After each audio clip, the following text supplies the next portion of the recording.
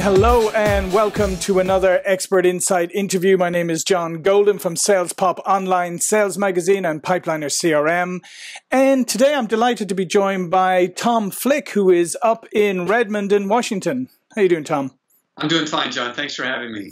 Yeah, and this is a first for me. I haven't had a former NFL quarterback on the show before, so this is a great thrill here. Tom, who played for a number of some of the best known teams, the Redskins, the Chargers, the Jets, and then transitioned into leadership and being a keynote speaker and working with Harvard professor Dr. John Cotter on extensive research around leadership. So today I wanted to talk to you, Tom, about what does leadership really mean? Because, people sometimes confuse the concept of a leader with what leadership really is, right? Well, lots of times, John, that's true. Lots of times we end up leading the way we saw one of our peers or a parent or a coach or a teacher lead us. And so we're really kind of confused about leadership. And I teach the distinction between leadership and management. And really, I'm talking a good deal about the actions and behaviors, not the title of leadership or management. And so it's really a point of distinction that really has changes the outcome of how we do business today in the world. Leadership is essentially vision and strategy. It's communicating vision and strategy. It's motivating action. It's getting buy-in. It's removing barriers. It's essentially taking complex systems and people and creating innovation opportunities and growth. So it's a great thing. Unfortunately, we are overmanaged and underled by a factor of 4 to 1. So we're on the teeter-totter of being managed more than led. That's created some issues in corporate America today. And part of the problem, obviously, Tom, is that, people get promoted and they get promoted higher and higher in an organization. And some of them maybe have innate excellent management skills. Some people may have innate leadership skills, but they're rarely really explain the difference, but prepared for what the difference is, right? It's so true, John. Yeah. I mean, I deal with a lot of leaders who are managing. And so they'll say something like, they'll use terminology or words like controlling instead of aligning. And, or planning instead of visioning. And so management, the opposite of leadership, is budgeting, staffing, controlling, smart problem solving, planning. Henry Ford did us a great favor by perfecting management. The issue between management actions and leadership actions are that management doesn't move you forward. And if it does, it moves you forward very slowly. And in a world that's changing so fast and with globalization and a flat economy and the way we communicate and technology, we need to lead more than manage. We need to at least level the teeter-totter out, so to speak. And so that's the big issue that we have. And I guess part of the problem is that in many organizations, the position that you're in may require you to pivot between leadership and management, right? And that's a difficult balancing act, right?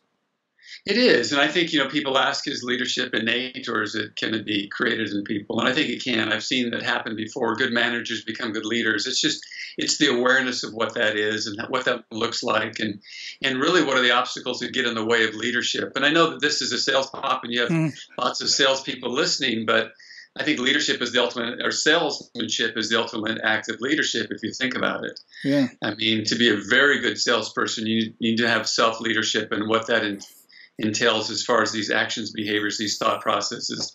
And then also the obstacles that get in the way of preventing great leadership from taking place.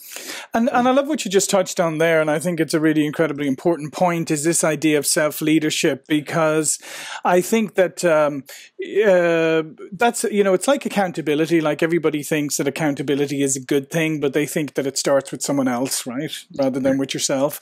Talk a little bit more about self-leadership, because that for me is a core concept, and you can't be a true leader without being a self-leader first, can you?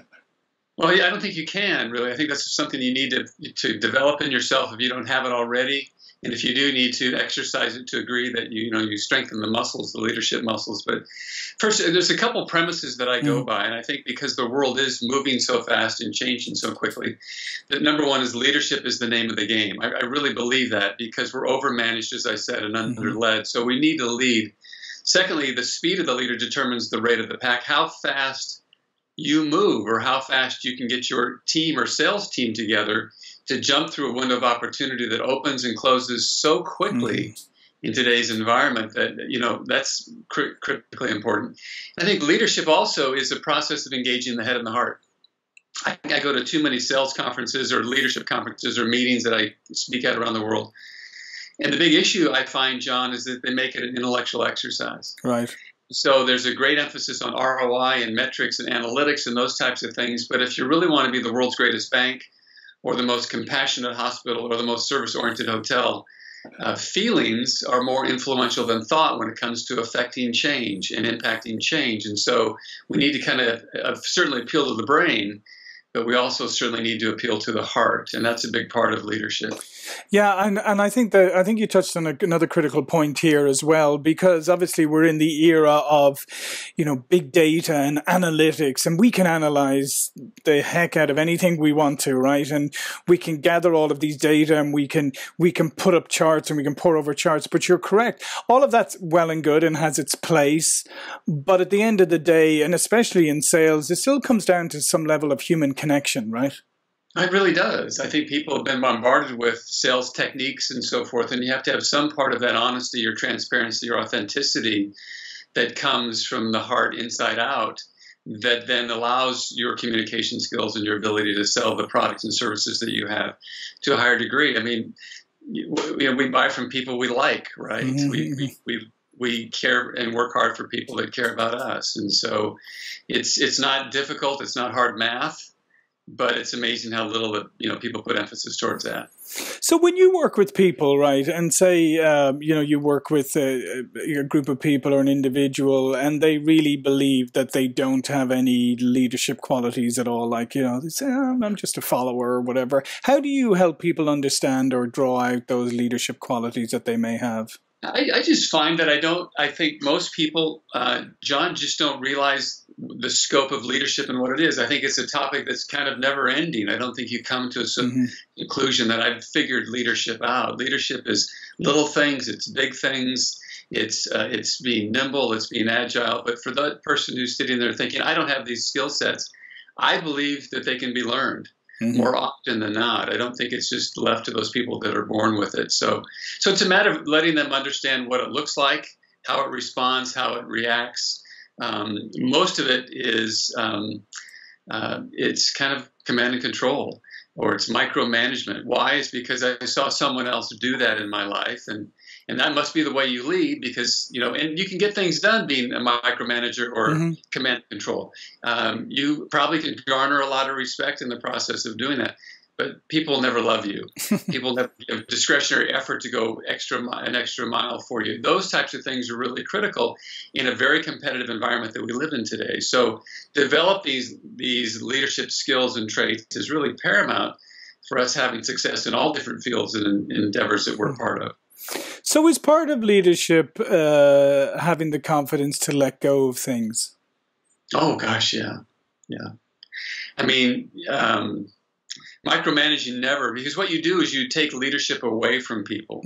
You want people to have autonomy, and that's why you've probably had someone in your service or on your team or so forth that will do the things you tell them to do, but they'll never do the things beyond that are visibly right in front of their eyes that they should see and should take on, but they don't because they're waiting to be told what to do. That comes from micromanagement or command and control.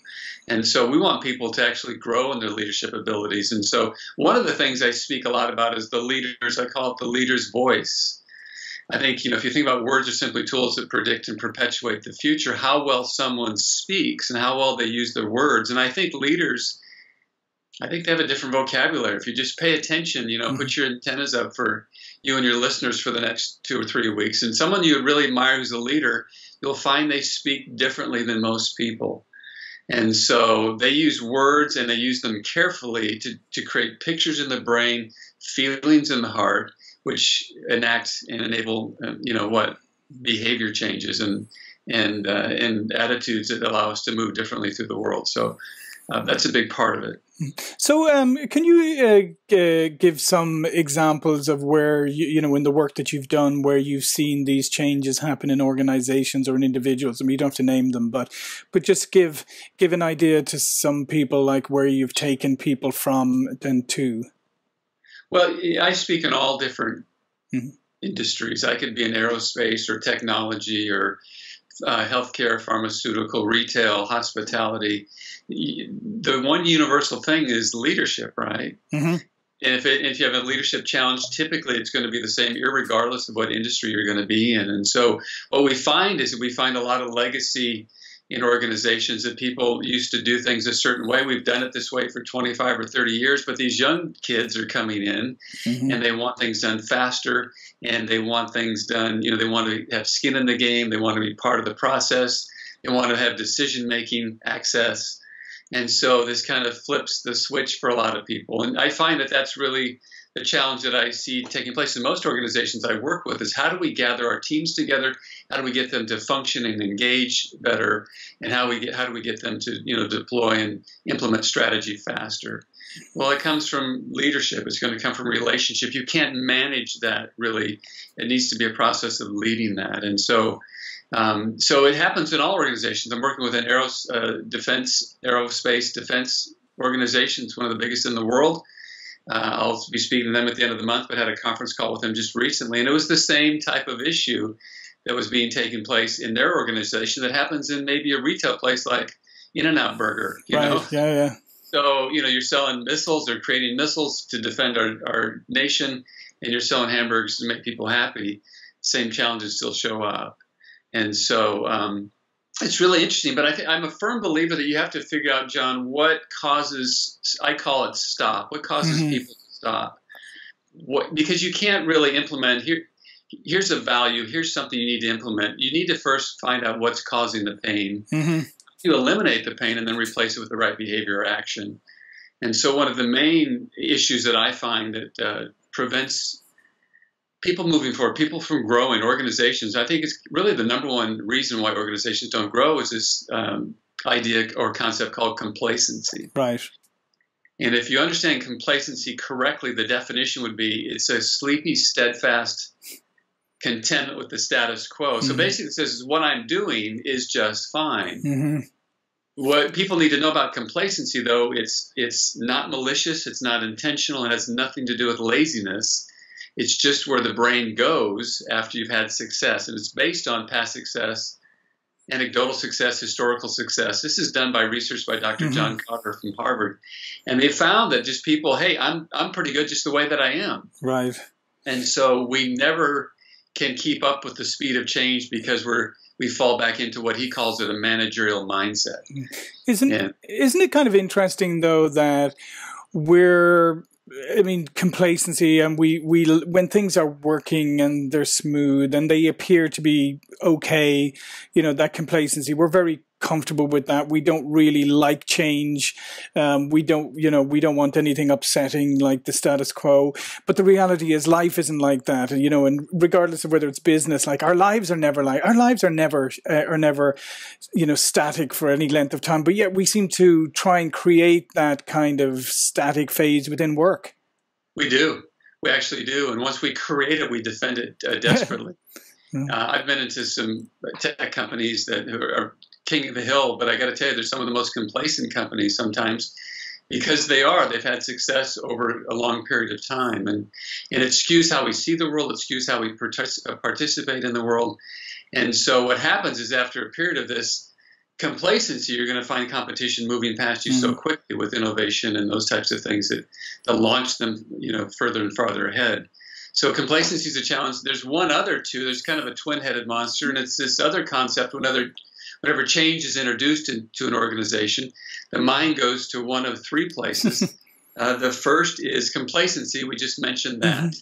And complacency, by the way, it's just for your listeners to understand this. As I said, it's not malicious or intentional.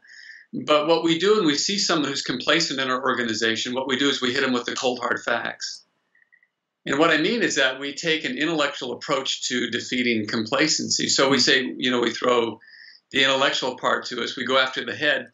But inside, they're feeling something. And that's the key. Feeling is the key word. They're feeling that I'm not complacent. And so when you're defining or explaining their complacency to them, they're saying, as they give you intellectual set and nod to you, they're saying, I'm not really complacent. He is. Right. Or that department is. I'm fine just the way that I am. And that is sheer complacency. So that's number one. And so number two is this, of the twin-headed monsters, is called false urgency. What that is, a definition, it's frantic, busy, fast, moving quickly, a lot of activity, but not a lot of productivity. It's based on fear, anxiety, and a feeling that upper management is just being a little bit unfair in their demands on my time and what they're expecting me to do. And what that causes is people to jump in foxholes and defend themselves. And so upper management sees people who are falsely urgent and many times get fooled and think, well, look how fast they're moving. Look at all the activity. But really what they're doing, it's a lot of activity, not a lot of productivity, and they're really kind of defending turf. And so the brain can go to complacency, false urgency, but where we want it to go in this leadership change and being an exceptional salesperson is a concept called true urgency. And true urgency is the concept that people come to work every single day determined to do two things. Number one is to duck the real hazards that exist in the world and seize the real opportunities that are presented every day. Right.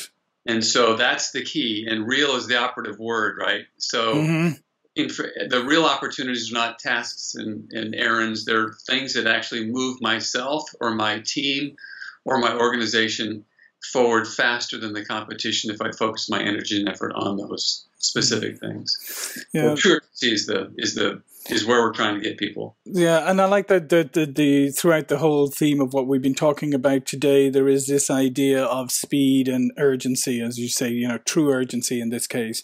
But that idea that the true leadership, whether it's self-leadership or organizational leadership, a lot of it is about speed and moving things forward, being nimble, not being stuck in routines or complacent about where you are today.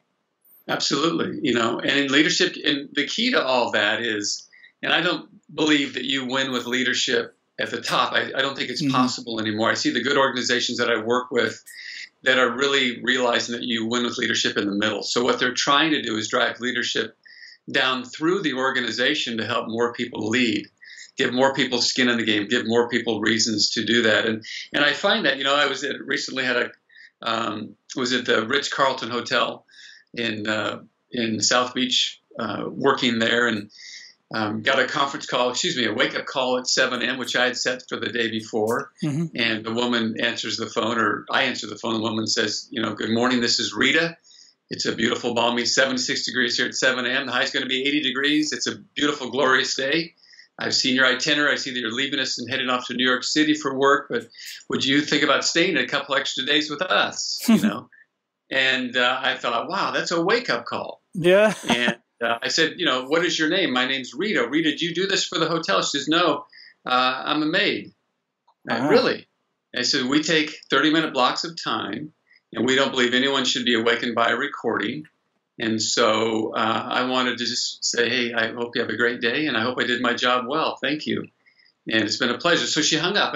So that's an interesting aspect. And I think staying on the Ritz-Carlton point of view, if you ever stayed there, John, I'm sure that you probably have, but your listeners, if you listeners have a chance to go, it's a privilege, really. Yeah.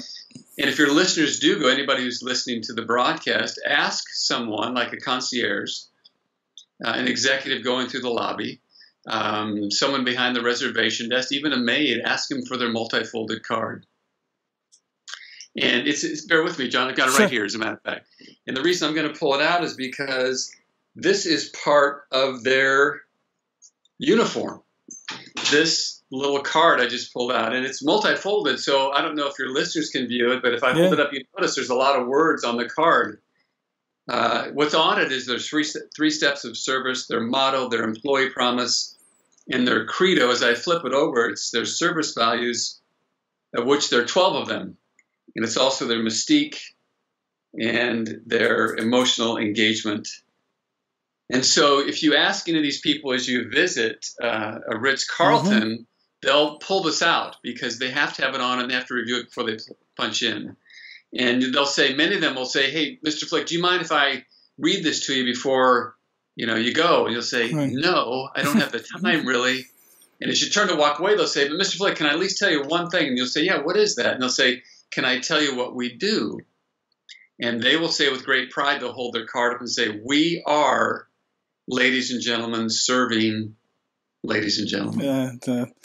Which says a lot about their people and a lot about the guests that they serve, right? Well, what is that? That's leadership that's been driven down through the organization that empowers people to lead, even though your job is cleaning a room. So no, I love that because I have been fortunate, and I hope everybody does get the opportunity to stay in hotels like the Ritz-Carlton, because to your point, I think the other thing is if you stopped an executive who was going through the lobby and you asked them for something, they're more than likely to go and fulfill that task for you as opposed to pass it off to someone.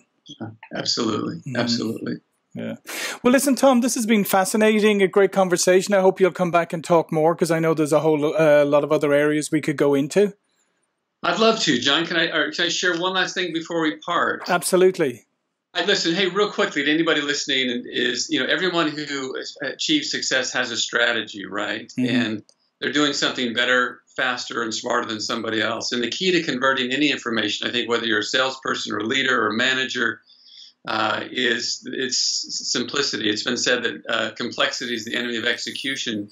So the more that you can boil this information down, whether it be leadership or sales processes, the more that you or your team knows the game is winnable. And so that's my big thing, is keep it as simple as possible so more people can attach to it and actually use it as a function of getting better in whatever field they're in. So it's been a pleasure being with you, John. Thanks for the time. Yeah, and thank you. And that's a great way to end. A great believer in that. We're just making life way, way too complicated. Like, stop it. Get back to simplicity, as you say. Tom Flick, tomflick.com if you want to learn more about Tom and all the work he does on leadership. And again, Tom, it's been great first quarterback, and great information on change as well. I just want to ask you one last question. What is it really like to get when your defense lets you down and these huge guys jump on top of you? What's that moment like? Well, first, it's no fun, and then when they hit you, it does hurt, and intimidation does work. And I'm happy being in a much safer business. I've been knocked out 5 times, John, real quick. Dislocated my jaw 3, separated my shoulder, have broken my ribs, thumb, nose, wrist, and ankle. So I'm happy doing what I'm doing now. But it was a great time. Yeah, great. Thanks, Tom. Again, John Golden, SalesPOP Online Sales Magazine, Pipeline CRM, and see you all again soon. Thank you. Thanks, John. So I encourage you to subscribe to salespop.net, the online sales magazine. Also subscribe to our YouTube channel, and then comment. Get involved in the conversation. Love to hear what you have to say.